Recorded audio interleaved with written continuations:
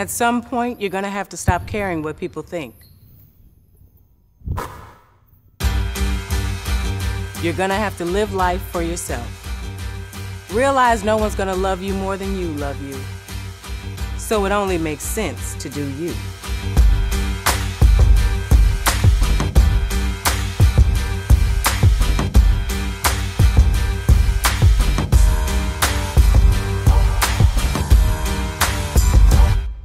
It hasn't always been this way. It's been a journey.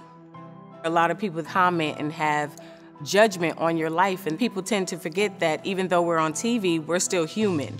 It's just our ups and downs are played out for the world to see.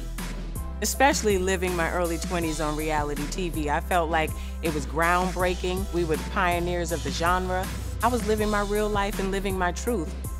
My career has been full of ups and downs, but not many people can say they've had the longevity that I've had, and I've been in the business almost 22 years. I have no regrets on anything I've done.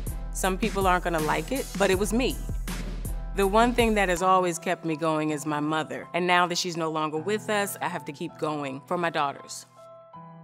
I don't like to just do something. I have to be the best at everything that I do. This game takes real strength. Staying relevant is not easy.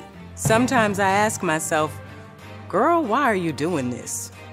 The reason why I keep going is because I don't know anything else. Not too many people could walk in my shoes. I've been rich, I've been poor, and I think that I've learned that life is about having substance, and it's not about how much money you have, but who you are as a person. And reality TV just shows one side of who I am. No one is one-dimensional. The thing about me is, love me or hate me, you know that I'm real. Not everybody understands who I am, and at this point, I don't take gratification in going against a weaker opponent. That's so far from who I am. I'm okay with being misunderstood, because the truth needs no defense. I'm okay with the games people play, because my next move is my absolute best move. I'm okay with defining who I am on my own terms. And this is the journey. I'm okay with being me.